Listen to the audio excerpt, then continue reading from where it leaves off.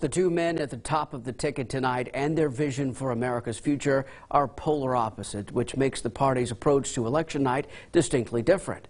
Fox 44's Kendall Green, he's live at McLennan County polling sites. Kendall, voters are in for an unpredictable night, I would say. Yeah, Adam, Democrats tell me they've done all they can to get voters engaged with the election, and for every action, there's a reaction. Republican leaders, they tell me they've done all they can to make sure the Republicans, they hold the state and McLennan County as well. Now, the parties vying for power tonight could not be any more different.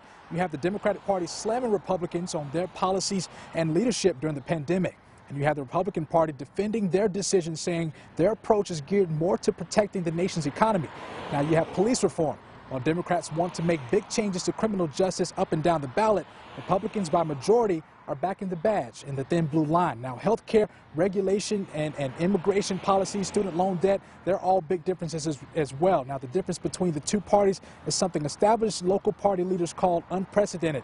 And the fight for the state's political fate this year is more intense than it's been in a very long time.